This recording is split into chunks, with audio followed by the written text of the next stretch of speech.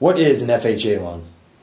An FHA loan was developed by the federal government in 1934, serves as an economic backstop for lenders and consumers during market volatility.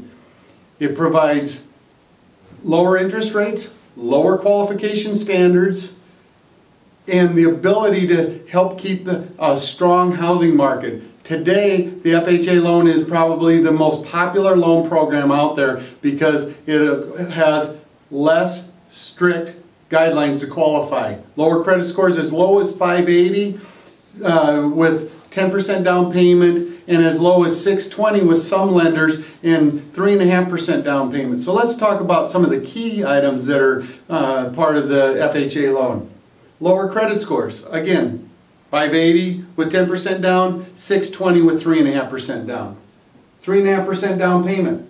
It's fully assumable. In today's market with the low interest rates, that may be a selling point for your house in the future, is that the next buyer of your home can assume your low interest rate. Streamlining refinancing. You just have to apply for the new loan, provide them some income documentation. It's not based on credit scores.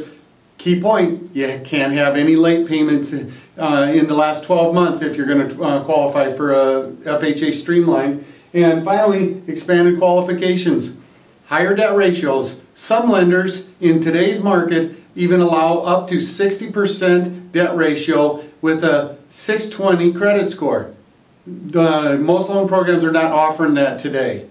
FHA, the most popular loan program out there. Contact your mortgage professional. Thank you.